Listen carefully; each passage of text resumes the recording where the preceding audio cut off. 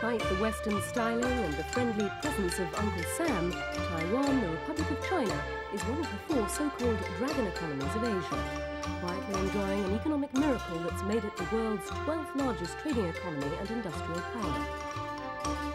And for some of its 20 million people, the future looks assured. The Hans are the families and descendants of Chiang Kai Shek's defeated nationalist army, who fled here from the communists in 1949 and stayed to dominate the place. Most dominated and least considered in Taiwan are the Aboriginal tribes. They're not accepted in Han Chinese society unless they leave their culture behind or in museums. They migrated to the island more than 5,000 years ago, probably from the South Pacific. Ever since, they've suffered. First at the hands of the Dutch and Spanish, then the Han invaders in the 17th century, followed by brutal exploitation by the Japanese. Now, what's considered the colourful aspects of their culture are commercialised for tourists. The show at the Wulai Aboriginal Culture Village is said to be run by the Amis tribe of Wulai, but in fact, access to the whole area is controlled by the Han Chinese.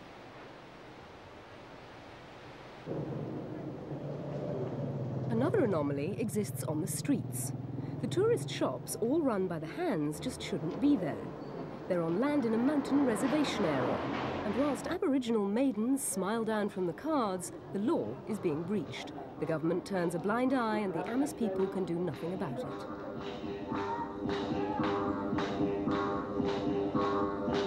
Traditional dances of the Amis are another feature of the Wulai village. Again, the shows are supposedly run by the Aborigines, but by permission of the Hans.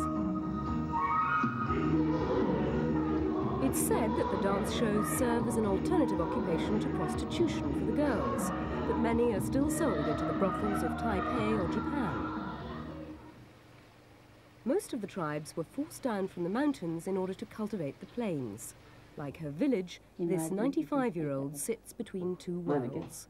Tattooed when she was 19, as all brides had to be, she remembers the exploitation of her mountain land by first the Japanese and then the Han Chinese. She also recalls how both colonizers replaced her true name with one of their choosing. Even the old established religions couldn't prevent the insults and pressures imposed to make the Aboriginal people assimilate.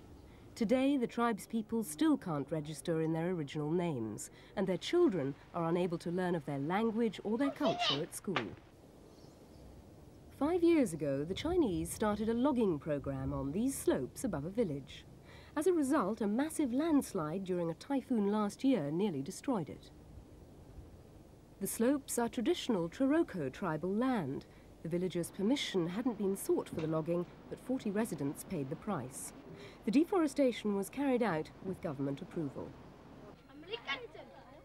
Another Troroko village in the same area is also under constant threat. Like all the other tribespeople, the villagers are not allowed to own land, just watch others exploit it. Here they have to witness their own land being mined and quarried above them, again with the government's approval, and hope that the polluted air doesn't choke them. Last year they won a battle though. 4 or 5 cement factories tried to locate here, but the villagers demonstrated successfully. This is an Amis tribal village. On the banks of a river, it's recognized by all Aborigines as one of the best settlements in the Taipei region. Now the government wants to put a highway through it, so they expect the bulldozers any day.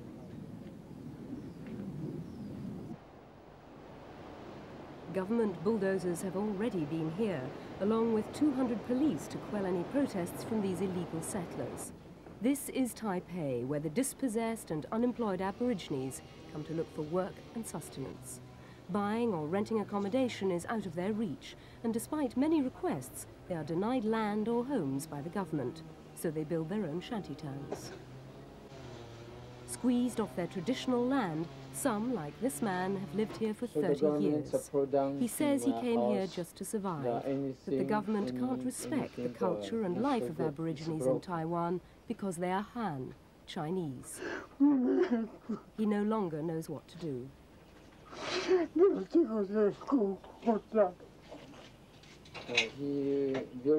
Certainly there'll be no sympathy from the authorities who cruelly turn a blind eye to other illegal settlers in Taiwan's cities. It's common knowledge that there are thousands of illegal developments and that the government only moves the Aboriginal ones. But the struggle goes on.